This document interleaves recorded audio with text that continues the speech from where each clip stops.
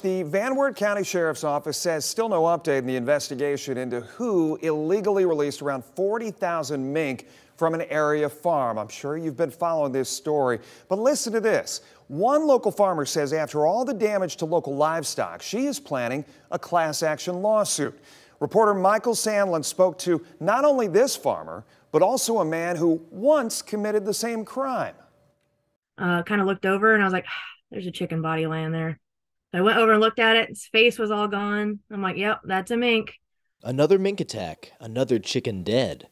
Kristen Barnhart from Van Wert says it's months of work and hundreds, if not thousands of dollars down the drain. Barnhart tells WTOL 11 she was considering filing a class action lawsuit to hold the mink farm responsible. Now, after she found her own chickens dead, she's prepared to move forward. And I don't even want any money. Like, I spent 6 months raising this chicken for it to die. I really just don't want the mink farm to exist, is the truth of it. Barnhart says she's planning to reach out to lawyers and believes multiple farmers will join in. Graffiti found at the mink farm suggested animal activists may have let loose tens of thousands of mink.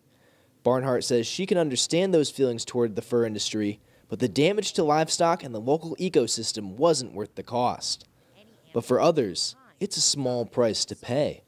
Joseph Buddenberg is a member of the Animal Liberation Front, the same group whose name was spray painted at the mink farm.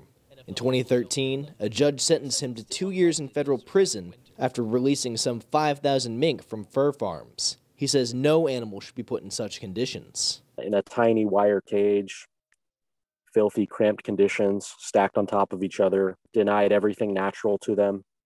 And every year in the pelting season around November or December, they're killed by means of gassing. Buddenberg served his time and doesn't regret what he did. They have a very bad track record of catching these people.